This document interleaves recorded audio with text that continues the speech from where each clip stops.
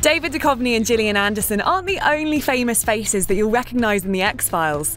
Here are 9 actors who you'll definitely recognise now, but probably didn't back then.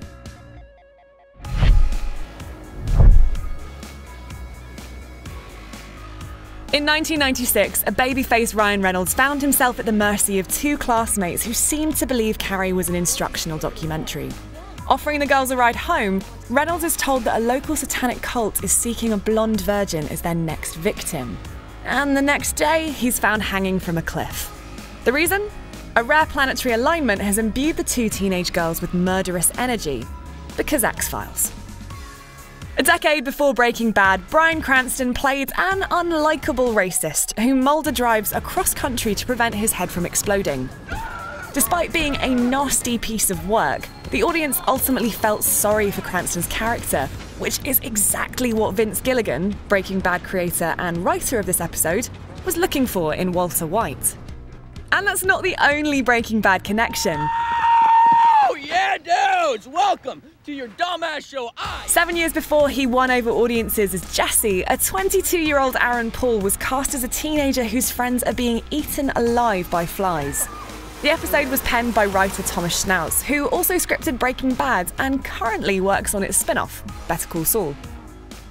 Before becoming one of the world's best assassins in Kill Bill, Lucy Liu played a leukemia sufferer whose father tries to raise money for her surgery by taking part in a supernatural game.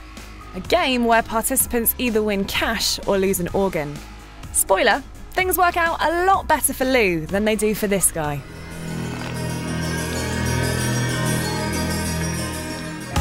Singer Michael Bublé had a blink-and-you'll-miss-it background role as a sailor trapped on board a ship with an unpleasant infection that causes victims to become possessed by black oil in their eyes. Incidentally, Bublé was reportedly kicked off set for stealing a hot dog from Duchovny's table. At just 13 years old, Shia LaBeouf landed one of his first credited roles as a boy with liver problems. His vulnerable, callow character provides the central motivation for the episode's lead, a man who tries to use his supernaturally good luck to raise the $100,000 needed for little Shia's treatment.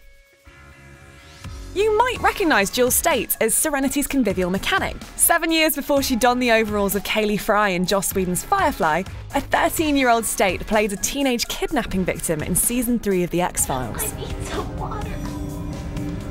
In Bad Blood, one of the show's most famous episodes, Luke Wilson is a Texan sheriff who, depending on whether you believe Scully or Mulder's version of events, is either devastatingly gorgeous or this. Y'all must be the government people. The popularity of the episode certainly put Wilson on the map for fans of the show.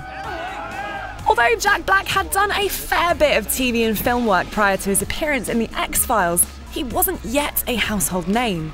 In DPO, he played the teenage friends of a boy played by Giovanni Ribisi, who you'll also recognise from films like Avatar and Saving Private Ryan, who'd harnessed the power of lightning and used it on those who crossed him.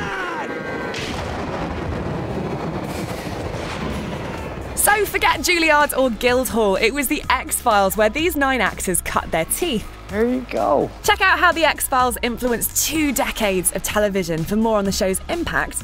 And if you want to make more time for sci-fi shows, here are 8 that you should binge watch.